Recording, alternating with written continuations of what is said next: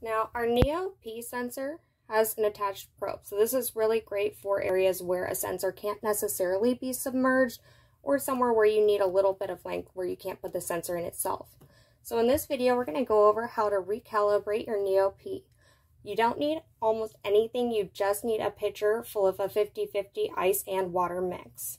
Now what we'll go ahead and do is just go ahead, place your probe in the ice water itself.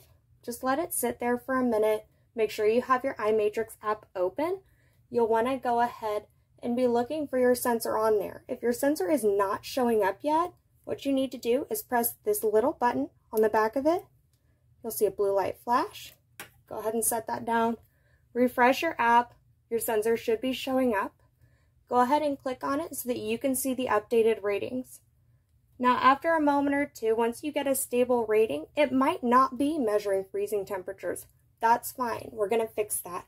So go ahead, click on your sensor, get into Configure and Calibrate. Now, the first reading that we're going to enter, you'll see that there are two boxes. The first box is what your Neo's showing you right now. In the second box, we're going to enter the temperature that we know that the water is at. So that should be 0 degrees Celsius or 32 Fahrenheit. Go ahead and save your changes. It'll take your Neo just a moment to give you the new readings with the calibration. So go ahead and refresh your app. If you need to, again, go ahead and press that button.